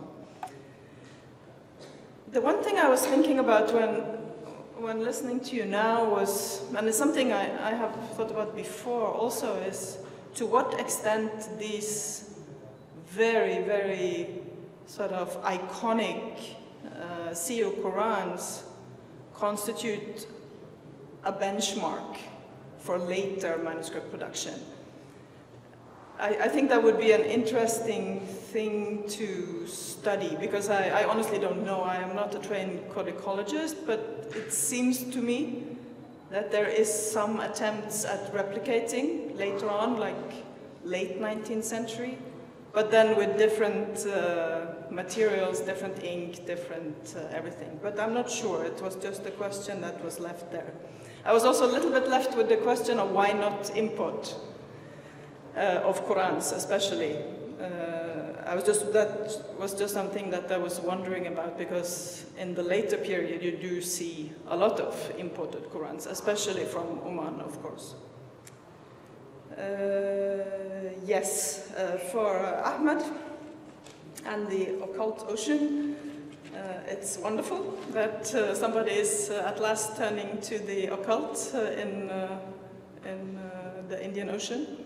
It is something that is coming very much in Islamic studies in general, so it's about time, and it's also absolutely necessary, because without it we are incapable of understanding the corpus that we're sitting with, because it is anywhere between 10 and 20% of it consists of Ruqya formula, astronomy, astrology, all of that. Let me see. Your comments were a little bit before.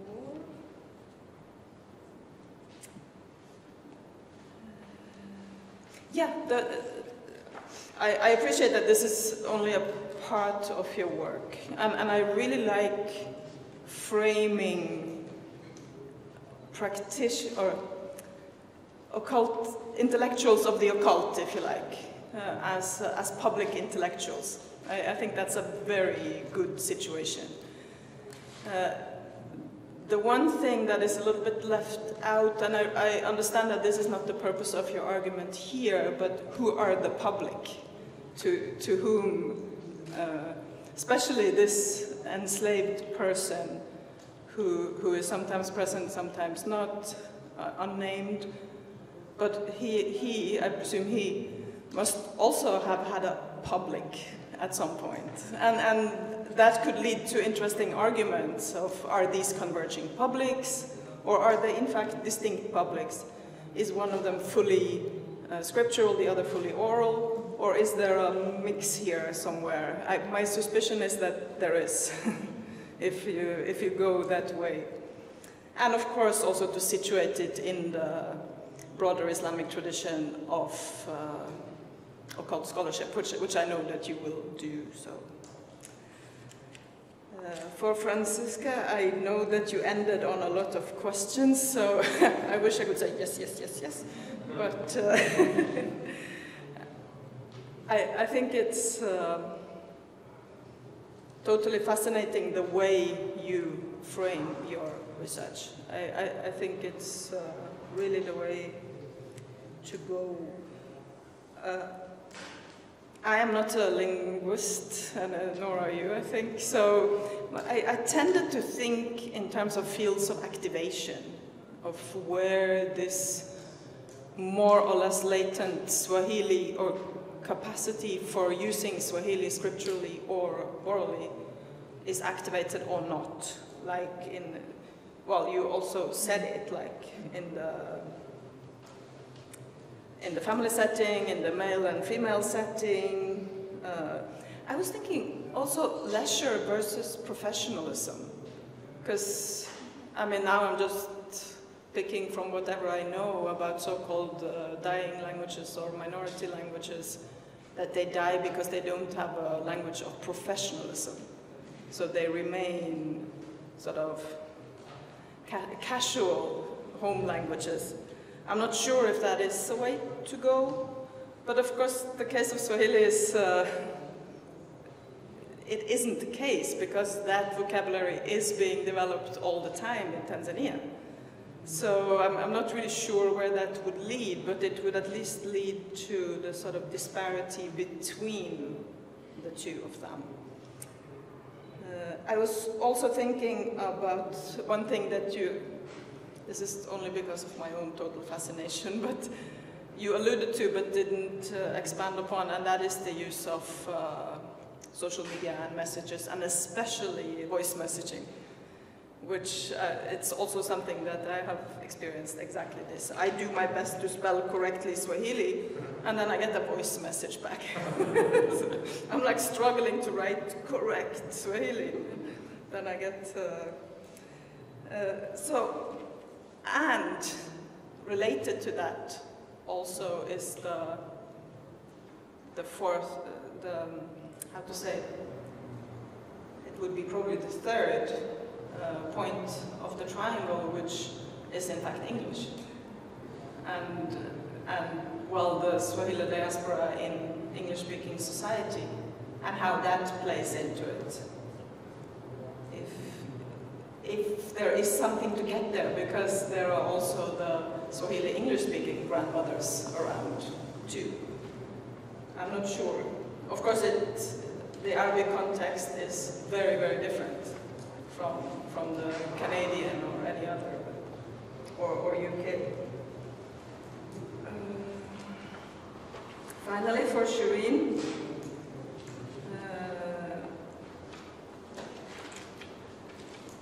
I really appreciate the idea of the Indian Ocean as a...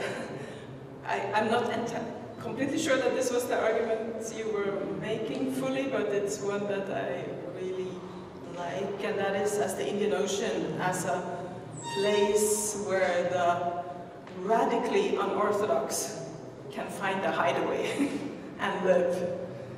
You know, that there is a room somewhere for all kinds of bid'ah cult, all the weirdest sane cult can find its home somewhere. Okay, it gets thrown out of Iran, but in this particular space in Mumbai, it can live.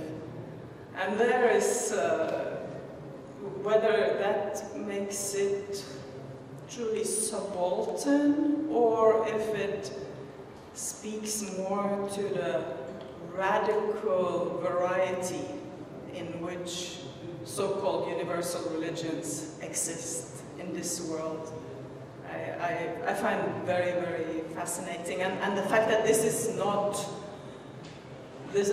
a story about orthodoxy existing somewhere, and then sort of, it has nothing to do with the syncretist, any of that tradition. It's more that these genealogies find a place to settle down and be practiced. And I think we should probably look for more of that in the Indian Ocean overall. Instead of saying, oh look, there is the Minhaj al-Talibin also in Borneo, but there are so many other things in Borneo, or if you care to look. So I appreciate that very much. And yeah, I don't know if you want to answer first to the comments, then we take Q&As, or we still have 10 minutes. Yeah, questions first? Ooh, many hands. Joe?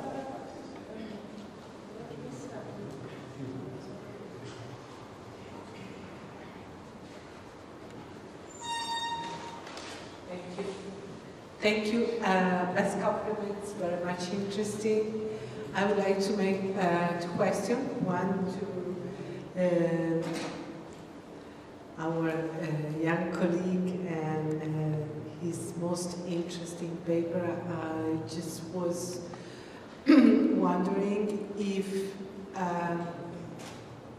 the healing practices linked to the magical practices, especially in Zanzibar, have been searched and published by an Italian author who is Lorenzo Declich many years ago. And he is an expert of Arabic language, so he explored the Zanzibari archives in the Arabic version. So I was asking myself if you're planning within your PhD research studies to enlarge your research to the connections between astrology, religion, and magical practices within the history of this island. And for Franziska, which is most interesting, I would like to ask you about the political role of the 1964 revolution in Zanzibar, when you had many people escaping from the island to contribute to the construction of the modern Romani state, and the role of the Swahili culture in this vice versa migration. I don't want to make any difficulties, this is just curiosity. If you don't want to answer, nobody will. Okay, thank you. One or two more, and then we leave the final words to you. Thank you for the wonderful presentations. My question is actually for you, Franziska, and I had a quick question just in terms of this understanding of language, and sort of this is the grandmother Swahili. Firstly, you mentioned an accentless Arabic. I just wanted to clarify. Do you mean like an Omani dialect, or do you mean, because what does it mean to be without an accent, and in what context? Secondly, when it comes to the attempts that your friend and interlocutor in this instance had made when it came to attempting to speak Swahili and was insulted, then is it really a grandmother's Swahili, or is it an attempt to connect to others within their own generation to engage in Swahili language and culture? And how does that relate to the visibility of the influence of Swahili culture and language within society and within other types of cultural production? Thank you.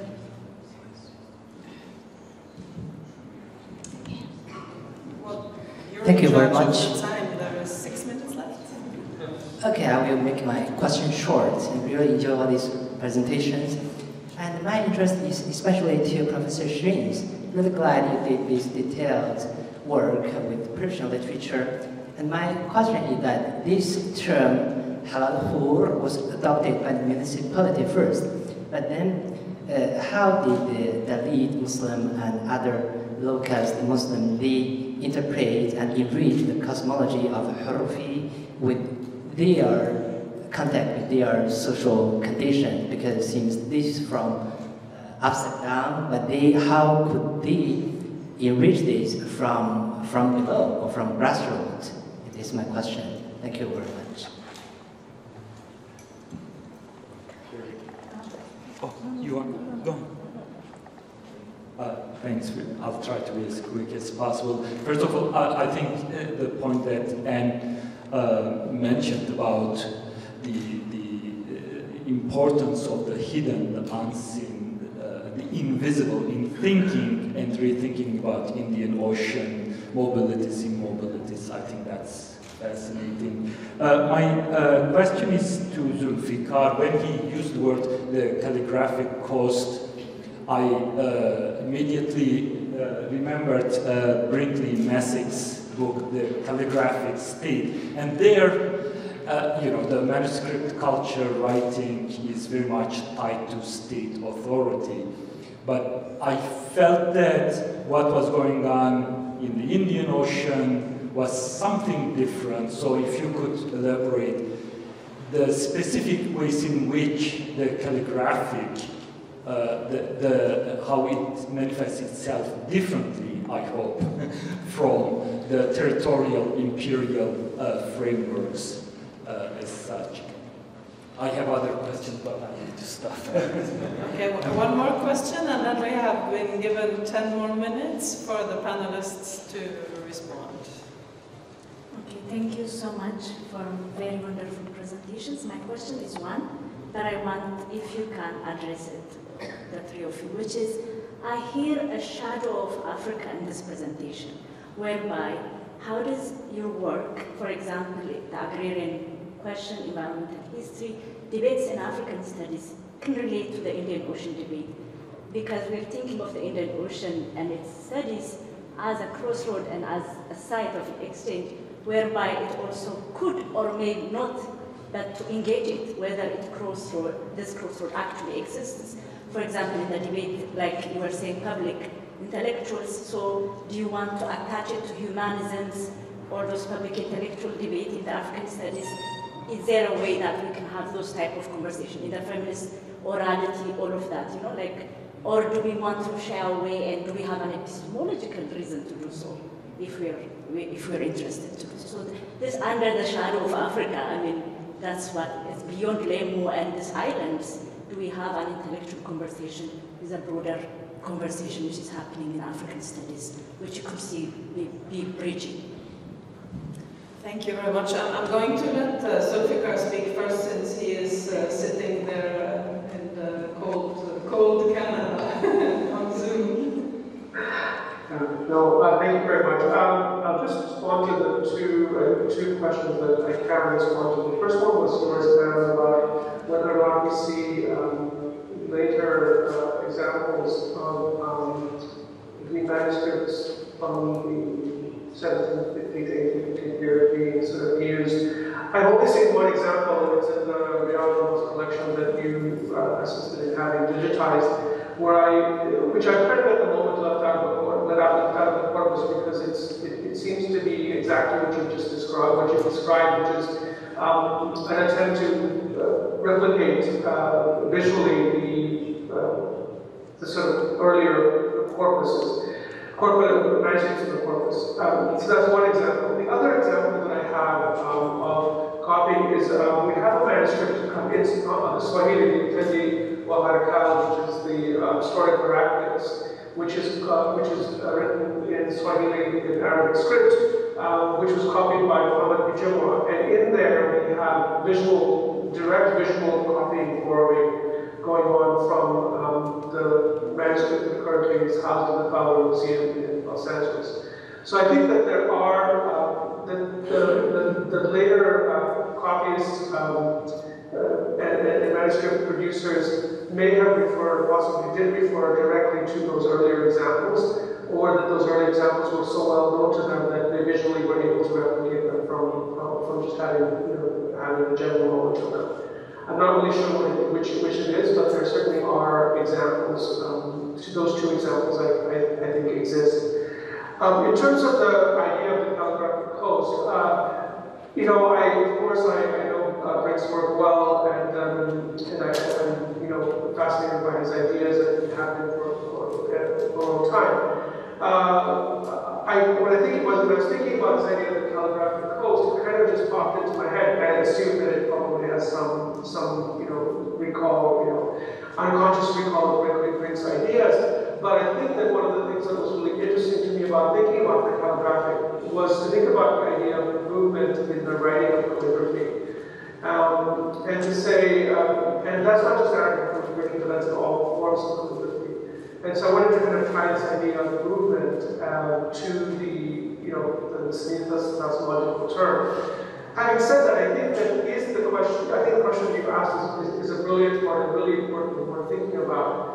I'm just starting to think about this idea of the calligraphic coast. It isn't fully formed, and it's really the first time I've uttered it out loud is in this paper today. So yeah, I'm not sure if it works well. I think I wanted to move it beyond a metaphor and really think about it and hope it emerges sort of in a grounded way from the historical material I'm looking at. So if people do think it has potential, then please let me know. If you think it's an absolute, silly idea, and also please let me know. But yeah, just to round it off, I think that Rick's work does actually provide a good way to think about it.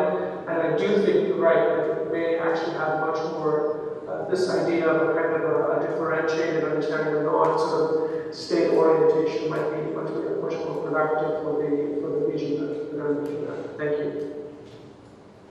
Thank you very much, Zulfikar. Now I'm going to let the three panelists respond. In any order you prefer. Thank you, Professor Nabang, for your feedback. I do like the occult option. I might steal that from you. Regarding the public, do you mean the public that the author is addressing, or the public that the enslaved person is interacting with? No, I mean both, like users, readers, patients, if it's a healing. Yeah. So in terms of the author, so Nasser always refers back to Oman, saying we have such and such tree in Oman. It resembles the way we Omanis use it. So it's clearly he's talking to Omanis in his text, right? By referring to Oman and Omanis all the time. Although the sources that he's drawing from ranges from Somalis, Ethiopians, enslaved East Africans from the Swahili coast, but also the mainland, and he's explicit with these citations.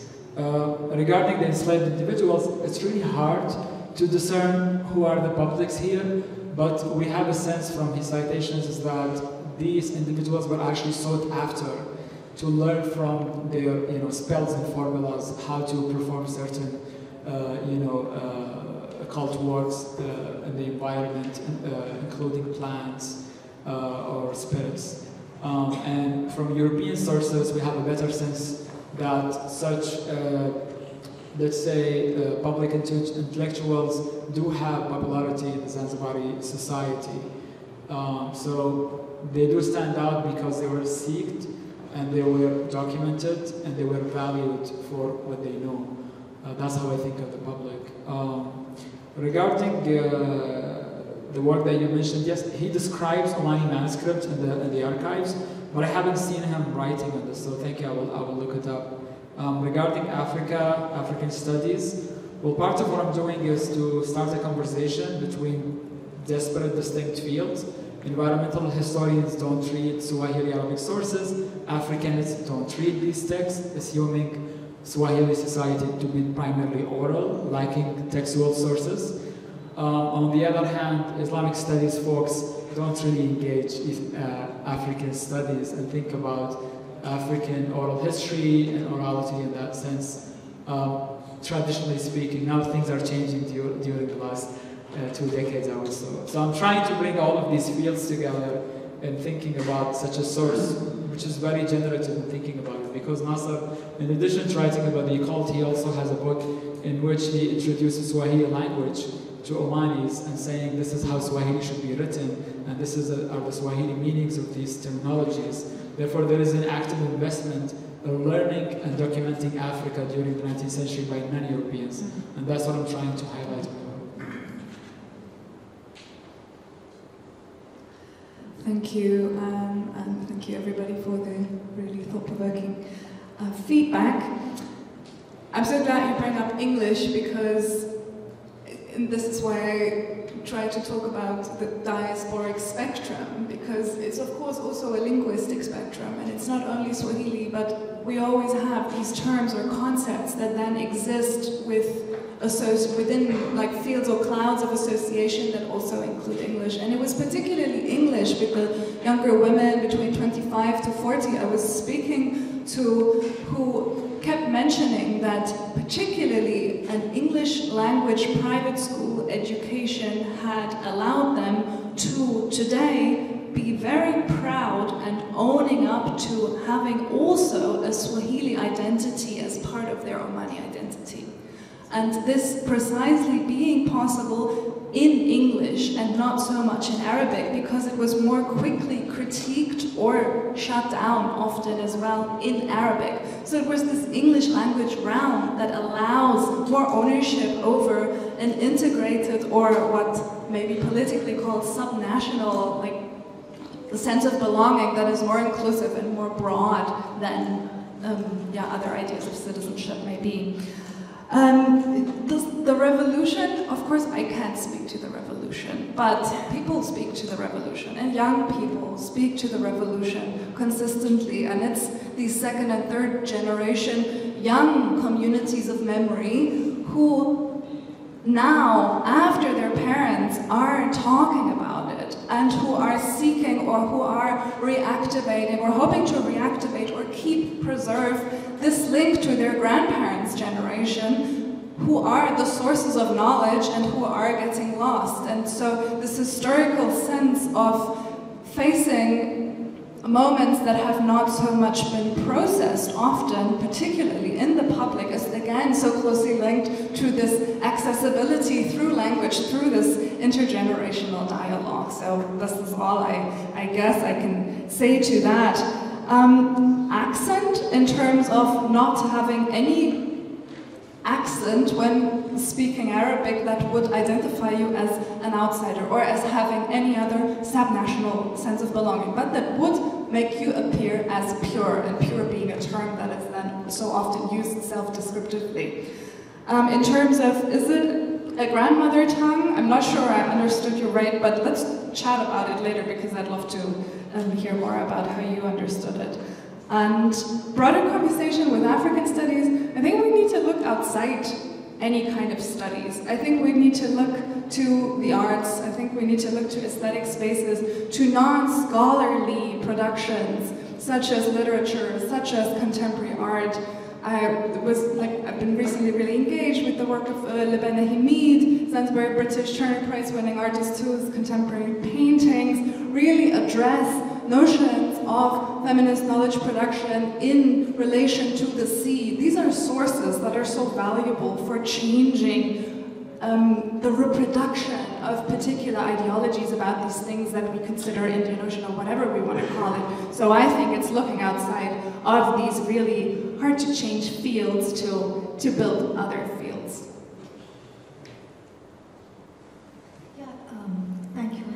I mean, I skipped a very large part of my paper, and I'm just so happy that you actually got my argument about the Indian Ocean being a radically unorthodox space, simply because the larger religious orthodoxies in the regions have suppressed these messianic traditions and heretical cults or these antinomian saints and banished them, right? So they exist because of the Indian Ocean, and they perhaps find home, as you so nicely put it, in a place like the landfill, which really exists because, but also outside of normal. It exists because of capitalism, but also outside of it, being a space which recycles waste, right? So the other point you made, is it about subaltern or a radical variety? I would go with formulating it as a radical forms of radical cosmologies and foundations, right? That actually are built spaces. We often think of places as being made through material realities. We never think of radical cosmologies as actually helping us make space. So much because the subaltern is tied to larger power structures, right? So radical is something which is counter to the orthodox, counter to establishment, and not necessarily in an anti-established way, but in a counter-establishment way, which is sort of creating its own universe, its own geographies, of its own cosmologies, and perhaps not really interested in established religion because it's not even looking to overthrow it or change it because it knows it's never going to be accepted. It's always going to be shunned and banished and persecuted, right? To your question about the Halalkhor, it was taken up by the colonial state, but did it exist as a grassroots identity? I think it's the other way around. I think it was the colonial state that actually picked up a local identity and just saw it as, as traditional caste labor. So cleaning was something that had to be done through caste labor as it existed. And so therefore all the work of sanitation, the language and the naming of it takes on a traditional tone. It's almost like the othering of dirt, right? And we call it Mary Douglas and so on, right? And so that's the way I would see it. I would say Halalkhor as an identity exists as a caste identity, exists as a grassroots identity, which gets kind of just taken up by the colonial state and just put in there.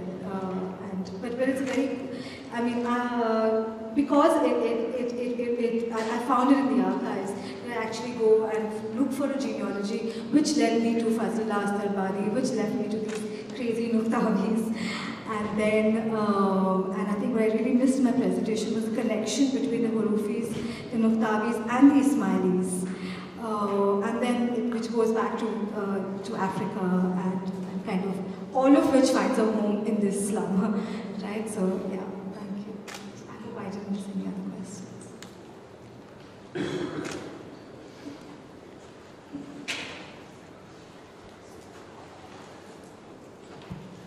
Well, thank you very much. This concludes the second panel of the day. We will now break for coffee.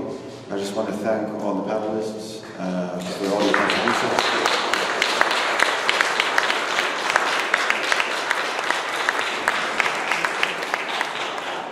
We will reconvene in half an hour for a visual presentation or performance by Naiza Khan titled The Ocean as Archive. Thank you very much.